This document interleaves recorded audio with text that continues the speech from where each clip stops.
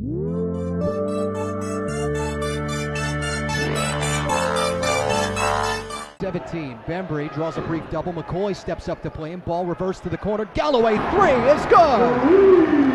Very little time of getting the Dukes on the scoreboard. Yeah, you think he's been waiting to shoot. He's taken just 3 shots each of the last 2 games. Now tries a deep right wing three and buries. 16 on the shot clock. Into the corner. Bembry.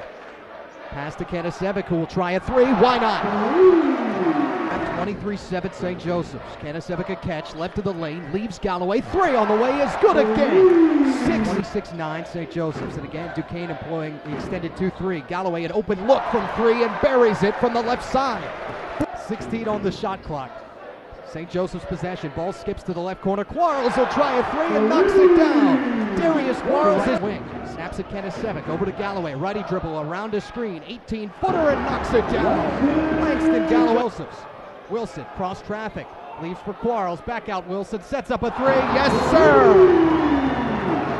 Wilson up fake. Drive it. Kicks. Kanasevic. Deep three on the way. Good. Points and Chris Wilson. Kanasevic leaves Galloway, bounces Kanasevic, two-hand power slam.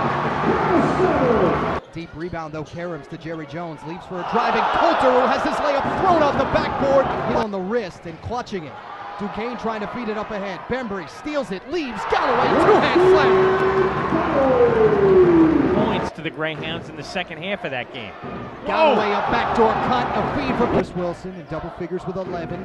Ball comes back to Wilson, NBA 3, left wing, hits it. Here we go again. Shot clock down to 12, entry into Bauman, who hangs up and does a reverse layup with his left hand. Swinging short right corner, Mashmeyer, entry into Bauman, nearly stolen, kicks it back out, Quarles, wide open three, good!